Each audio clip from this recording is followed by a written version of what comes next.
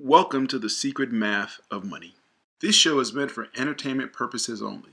I hold no financial certifications or information that is not generally available. No guarantees are stated or implied. It is your money, and you are responsible for any decisions you make regarding it. All right, take two. Hey everybody, this is Tyrone Griffin. This is the episode of The Secret Math of Money. This week's episode is called Gamespot, and it's all about what happened. Now, this podcast will be on YouTube, and we'll probably be posting it out as well. For those of you new, what we do is talk about money, but talk about understanding how money works. So it's not just about here's money. It's how does money work. So that said, this week's show is about GameStop. Now, what's the deal? What's the deal with GameStop? Well, GameStop is that company that they sell video game cartridges, and all that kind of thing. Those storefronts, and you can get your Xboxes and your PlayStations and your video games to support those systems. That's what GameSpot sells. Well, a couple years ago, everybody started going online, so people had no reason to come into the store anymore. So GameStop started losing a ton of money. So then they tried to pivot, and then COVID hit. And then all the stores had to shut down for social distancing. So they lost a whole lot of money because of that. Okay, so that's where we are. So GameSpot is dying a slow death. So okay, so now what happened? There are three players. I talked about GameSpot already. GameStop, excuse me.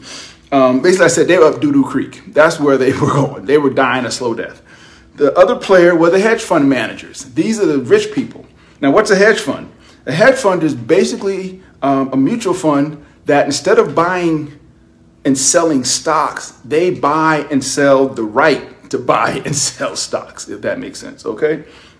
And financial regulators usually restrict hedge funds from marketing except to institutional investors, high net worth individuals, and those who are considered sufficiently sophisticated. So if you're poor and stupid, they don't want to talk to you. And that's pretty much the rest of us because they don't ever market to us, okay? So that's what hedge funds are. They buy and sell the rights. They deal primarily in derivatives, not the stocks in derivatives, okay? And then the third group, the interesting folks, the day traders on Reddit. Reddit is a social media platform, and, that was me and you. People considered too poor, too stupid to be targeted by the hedge funds. So they just day traders. They trade maybe one trade a day, maybe 10 trades a day, but they trade during the day. So those are the people on Reddit. So those are the three groups you had. You had GameSpot, you had the hedge fund managers, and you had Reddit. What happened? Okay, funny you should ask. So a month ago, GameStop, I keep pronouncing it wrong. GameStop was selling for $17 a share. Today Friday it closed at $325 a share. What happened? Let's see. So like I said, GameSpot was slowly going out of business, and the hedge funds saw that. Now, the basic rule of investing is buy low, sell high. But when you got a stock that's going like this, that's going down, you can't buy it low because it's going to be lower. You expect it to be lower when it's time to sell it. So what they did was called short sales. Now, what's a short sale? Short sale is when, say, I don't own the stock. So what I do is I borrow the stock from somebody who owns it. I say, hey, man, let me borrow 10 shares of this stock. And then I sell it to somebody else like it's mine. Yeah, that's legal. Go figure. I sell it to somebody else like it's mine. But then I got to go back and replace what I borrowed from him or her. But what I'm hoping is that over time, the price will go lower. So I'll be able to buy it back cheaper, and I'll be able to keep the difference. So, for example, if I borrowed it from this person at $10 a share, and I sold it to this person for $10 a share, I borrowed it for nothing, sold it for $10 a share, I still got to replace that. If the stock price declines to $2 a share, I then buy it, and for every share, I make $8. I buy it and give him back his money. Everybody's happy. So that's what a short sell is. You're betting that the stock will continue to go lower. Okay, so this is what the hedge funds were doing. They buy it here, and they were expecting it to die this slow death. So They did it for not just GameSpot. It was AMC Theaters. It was Macy's. And there's a couple of other ones. So this is how the hedge funds operate. So what happened? The Reddit people got involved, and they looked at it, and they were like, nah, man, we don't like that. For whatever reason, they decided to start buying these stocks. Now, the price of a stock is based on supply and demand. Demand will change based on information. But in a nutshell, that's the basics, supply and demand. Okay? So they start buying the stock while it's declining. Well, the supply don't change, but the demand do. So guess what happens? Instead of going down, it starts going up because the demand is increasing and it keeps going up. Now, the hedge fund managers, they got a problem because they bought the stock at, say what, 17? They're expecting it to go to 16, 15, 14, whatever. All of a sudden, it's at 20. It's at 25. It's at 30. They got a problem because they have what's pretty much called unlimited liability, meaning there's no limit to how much money they can lose. They bought it at this price. All of a sudden, it's at this price, or they sold it at this price. All of a sudden, it's at this price. They are obligated to buy it at some point to replace what they borrowed from this person. They are obligated. So if they borrowed it at $10 and it's now 20, they are still obligated. Now they can make a decision. They can say, well, I'm going to buy it now, at 20 and cut my loss to $10 a share. Or they can say, make sure this volume is up.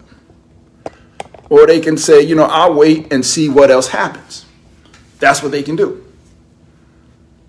The problem with that, you wait and it went from 10 to 20, then it goes to 25, 30, 40, 50. The higher it goes, the more those hedge fund managers are losing. Because remember, they still got to buy it, regardless of what the price is. So the longer they wait, they're hoping it'll start dropping back down. But the longer they wait, the higher it keeps going. So they start losing more and more money. That might not seem like a big deal. If a stock is $10 and it goes to 100, you lose $90. But if you have 2.7 million shares times $90 a share, you got a problem. That's just plain, you got a problem. So, and this is where it gets crazy, because if they start pulling the trigger, if they say, oh, I just got to buy it, I'm just going to cut my losses here and buy it. Well, the fact that they are buying increases the demand again. Okay? And the more the demand, the more higher the price goes. So they are kind of stuck in this situation where, if there's 10 hedge fund managers and one of them buys, the other ones are seeing the price keep going up. And it's like, dude, you're making it worse. So, they're stuck. So no matter what they do. So then what happens? The price is going up. And other people start noticing. And here's an example of what happens then. Okay, I go into a bar. I go to a happy hour. I go to a bar. On a good day, I'm a 6. Maybe 6.2, depending on the lighting. I'm at the bar. Nobody's talking to me because I'm being all 60, Halle Berry walks in. Please let it happen. Halle Berry walks in. She walks over to the bar, sits down, talks to me. We have a great conversation, laugh and joke, and gives me a hug, and she leaves. Boom. Everybody in there that I noticed, all of a sudden, I'm not a 6 anymore. I'm an 8, 9, 9.2. I didn't do nothing different. But everybody is like, not everybody, but people are like, what am I missing over there? This is something that I wasn't paying attention to him, but he got Halle Berry walking in here talking to him. I'm missing something. This brother got it going on. Same thing happens with stocks. People start seeing the price rise, and they're like, oh, I got to get in on that. So then they start buying. And the more they buy, the higher it goes. So it's like you're feeding the monster. Meanwhile, the hedge fund managers are sitting there and they're wetting their pants because every tick up is money they're losing. Now, granted, eventually at some point it'll probably come back down, but you don't know when. And until that time happens, they have to record the value of their investment. Their investment is not X billion, it's negative, because they are still liable to buy that stock at some point. So as the price changes, as the price increases, their liability increases, and they got to report that. So they're losing money. One fund, I think they had to get a credit line of like $2.7 billion. Okay, yeah, again, this is all funny money, but this is what's happening. So the hedge fund managers are freaking out. Point blank, they are freaking out because, and we're still in the middle of it. You know, we're still, it's like, this thing didn't like happen 3 months ago and it dropped. We are still in the middle of it. The stock closed at $325 a share on Friday. Okay, there are hedge fund managers all over the country, and they are freaking out all weekend because they are upside down. They have lost so much money, it's not even funny. Okay, so that's kind of what happened. Did the Reddit people, and there was thousands of Reddit people just went in and started buying the stocks. Were they trying to screw the hedge fund managers? Maybe. But at the end of the day, I'll tell you right now, ain't nobody going to invest to lose money just to mess somebody over.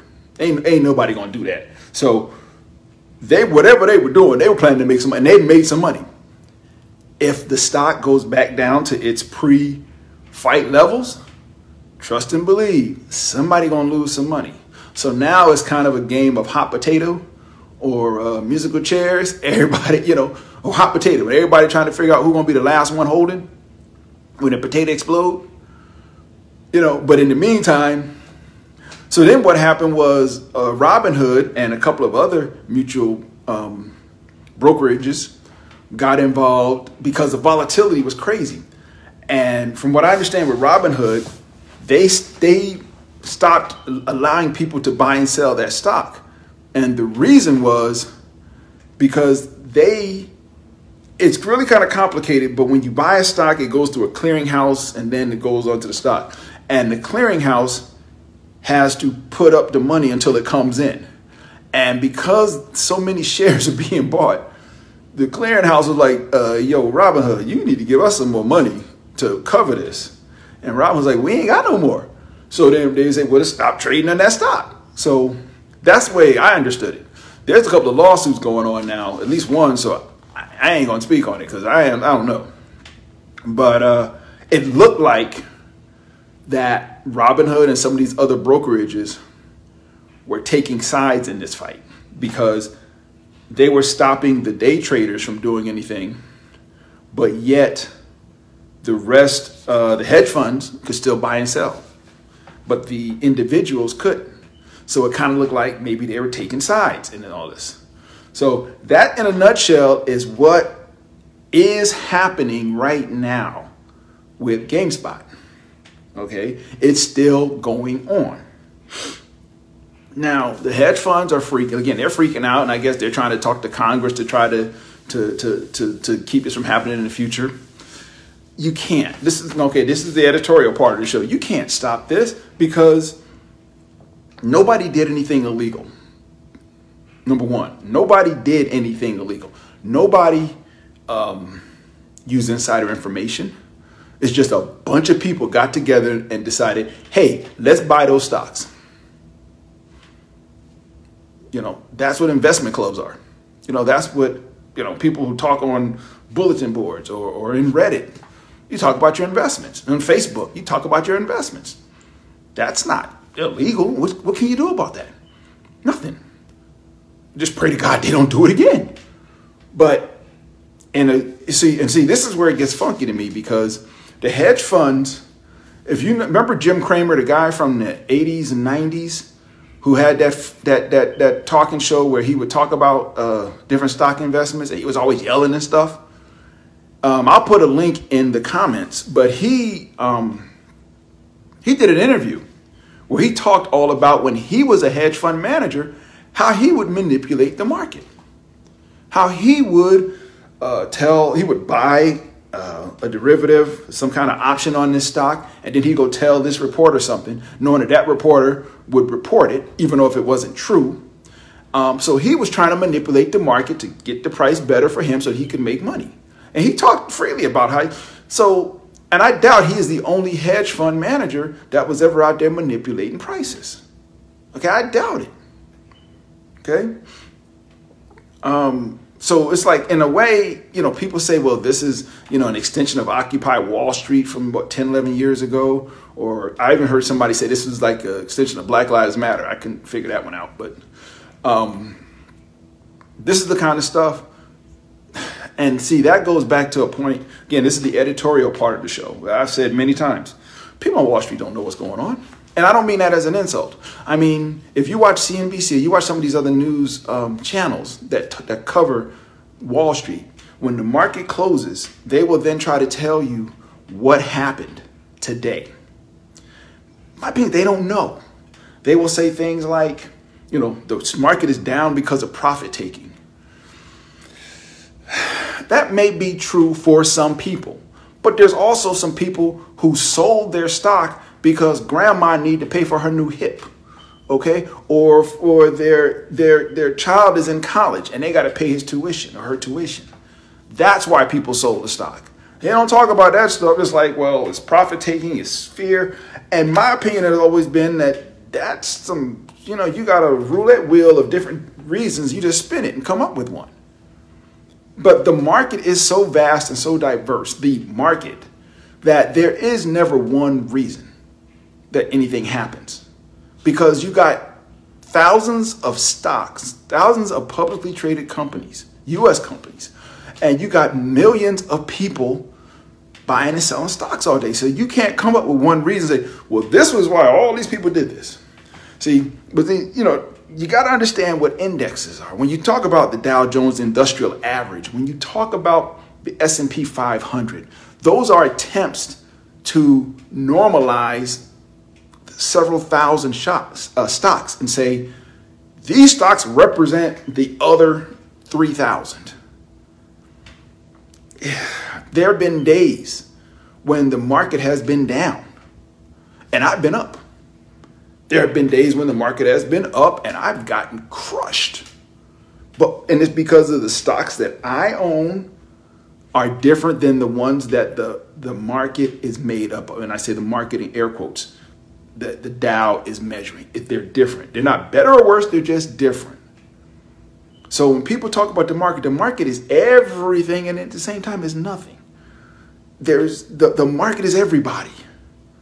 Okay? So you can't come up with a reason and say, this is why the market's moving. When I hear those kinds of things, I always think, yeah, no. Okay? Another thing, and I've said this many times, the stock market is not logical. So don't try to apply logic to the stock market. You'll see people that will come up with things and they'll say things like, we can show you how to pick the best stock 72 hours ahead or 24 hours ahead. Nobody saw this coming. Nobody saw what happened to GameSpot, excuse me. Nobody saw what happened to them. Nobody saw what was happening to Macy's, to AMC theaters. I'm not talking about COVID. I'm talking about this last couple of weeks. Nobody saw this. Yeah, the people on Reddit decided they were going to do something, but they didn't know if it would work. They didn't know how well it would work because there are so many variables. Because it's not just us buying. It's, again, the other people who are not in that group who are seeing the results of your actions and saying, oh, I missed out. He was a 6, now he's a 9. I want homeboy. You can't account for that because you don't know what's going to happen there. Okay? You can't. So when any time anybody has said to me, I can predict the market usually continues to rise. Why? Because the companies rise. Why do companies' stock prices usually rise? Because if they start falling, the company starts doing drastic research to figure out what in the heck is going on. And that means a change of management, a change of strategy, or whatever. But they usually try to figure out what's going on, so then the stock goes back up. So stocks usually go up on the most part. Now, knowing that, I mean, okay, I'm one of the lucky people. I just sold last week Tesla. I bought Tesla early last year for like $120, and I sold it at like 800 and something. Did I know it was going to go to 800? No.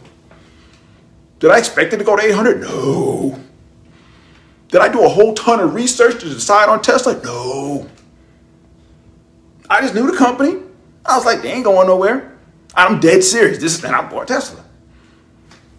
That worked out for me. You know, they were rolling along. They were putting cars in space and stuff like that. I was like, hey, you know, Elon Musk, he smokes his weed or whatever. But I was like, cool, dude, you know. So when I see people doing a lot of research, at the end of the day, you're going to make a buy or sell decision. That's all there is to it. And it's not guaranteed. Don't get me wrong. I've made some decisions that have not worked, that I've lost money on. But I've also made some decisions that blew my mind. You know, I bought Carvana last year strictly because I saw a commercial. And the commercial said they are the fastest growing retailer in the country. I'm like, word? Boom, I bought Carvana. I kept it for like 3 months, 2 months, made 60% on it. Did I expect that? No. But I did. I'm thankful. I'm not bragging. I'm not, you know, I don't have a crystal ball. So don't believe people when they tell you that they can predict anything, because it's luck, it's chance. Years ago, the Wall Street Journal used to have monkeys throw darts at the wall. That they had put the whole stock market up on the wall. And then they would just create a fake portfolio of the stocks that the monkey's darts hit. And them darts, that portfolio beat the Dow several years, okay? It's chance. Another thing, you are competing. When you're in the investing, you're not competing against the market. You're competing against every other investor, several million people. You all have the same information, mostly. And it's how you interpret that information and how you decide things are going to go after that. That's the difference. Sometimes you'll be lucky, sometimes you won't, because there's so many reasons a stock moves. You're in the technology sector and something over there moves, and because that stock moves, everybody in the technology sector moves. Nothing to do with it. Stocks are moving like this all day long, right? Think about this. Stocks are fluctuating all day long, right? Companies aren't announcing anything, but the stock is doing this all day. Because there's so many different factors involved. The market, to me, is like a big cruise ship in the middle of the ocean with no motor. Instead, everybody's rowing. But there's no coordination. So everybody just, this is the way we row, this is the way we row, okay? And they're rowing in whatever direction they want to row in. And every now and then, they all happen to row at the same time in the same direction. And the boat goes, whoop. And everybody goes, look, it's moving. Yeah. 500 people rowing. Excuse me. So there's so many reasons stocks move. But remember, you are competing against the entire market of people who are out there investing. That is who you're competing with. Here's another thing. Another point I want to make. The value of a stock. You'll hear the experts say that a stock is over or undervalued. To me, value is defined by what you can get somebody to pay you for something. Say you got a car. You say, my car's worth $4,000. I'm going to put it in the paper $4,000. You put it out there. Nobody buys it. Keep it out there. Nobody buys it. You drop the price to $3,500. Nobody buys it. Keep it out there. You drop the price to $3,000 and somebody comes over and looks at it. And you sit there and you say, well, you know, this car's really worth $4,000. They're looking at it like, nah, son, you can't get nobody to pay you $4,000 for it. It ain't worth $4,000. Same thing with stocks. Right now, GameStop is $325 a share. That's the value of GameStop. You can call it overvalued or whatever. That's the value, because that's what people are trading in it as. It's $325. It's only worth $17. How you figure that? Well, because we looked at what they have in revenue and what they have in holdings and what the future long-term this and and we did this. So if it's only worth 17, why is it selling for 325?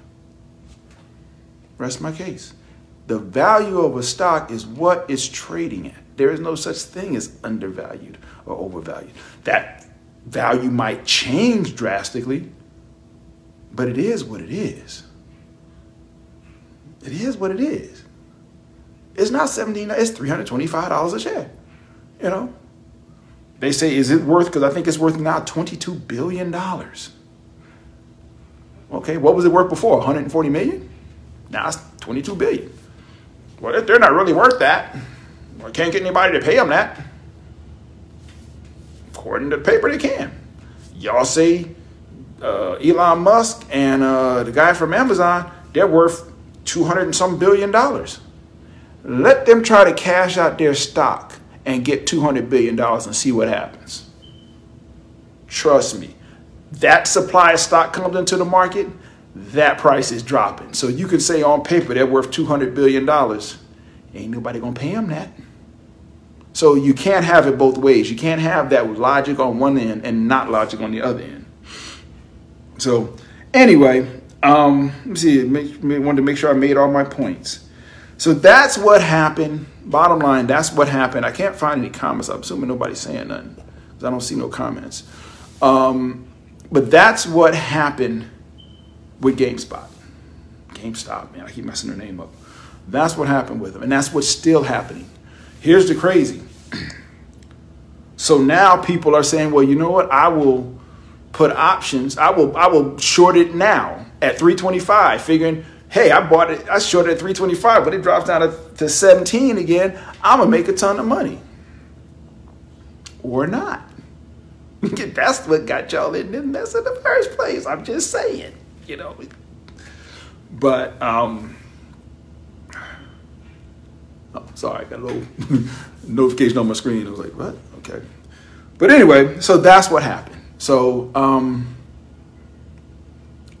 if you in it, you made some money. I'm assuming that you bought it at 324. Some great stories about some, you know, this one kid got some stock, part of a Kwanzaa gift years ago, and he's cashed in, you know. There was one company I read, they had in GameStop, I keep saying GameStop. Yeah, GameStop.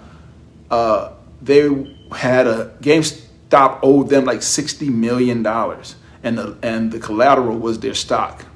It's like the stock grew to be enough to cover the liability. And they're like, okay, you're good. I don't know if that's true, but that's funny. You best believe GameSpot right now is trying to find a way to get some of that money out, okay? They're definitely trying to find a way. So anyway, so yeah, that was this week's show. Like I said, hopefully I made it a little understandable about what happened. You can hit me up on Facebook. This will be going up on YouTube. It will be going out to my podcast feed, so there'll be other places. Can't say when we'll do the next show, but again, I do this show because I want to explain money, how it works, how it doesn't work.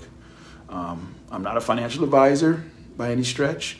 I have degrees in accounting and finance. I know a little bit about money. I can count. I can play with a spreadsheet. But I'm not a financial advisor. So any advice you take from me, it's on your own, dog. However, if you take some advice and it works out really, really well, you can hit a brother with a little bit of coin. I'm just saying. But anyway, thank you. I try to keep the show to about a half hour. Had a little start and stop at the beginning. Y'all don't know because I deleted it. But I thank you for hanging in there, the people that hung in there. If you missed the beginning show, it'll be up here on YouTube. It'll be on Facebook Live. Hit me up, Tyrone Griffin, if you have any questions. I know these glasses, but I can't see. If you have any questions, hit me up. I'll try to answer them. I can't always guarantee, but I can do the research and find out for you. So with that, everybody, have a very blessed day. Start to your week. All my friends in the Northeast, Y'all got some of that white stuff coming. Okay, and I don't mean rioters. Y'all got some snow coming, 13, 14 inches. So please, everybody, wherever you are, in addition to just trying to be safe from COVID, please just be careful, be safe. I hope you and your families make it through all of this. With that, everybody, have a great day, have a great week, and I will talk to you again soon. Bye-bye.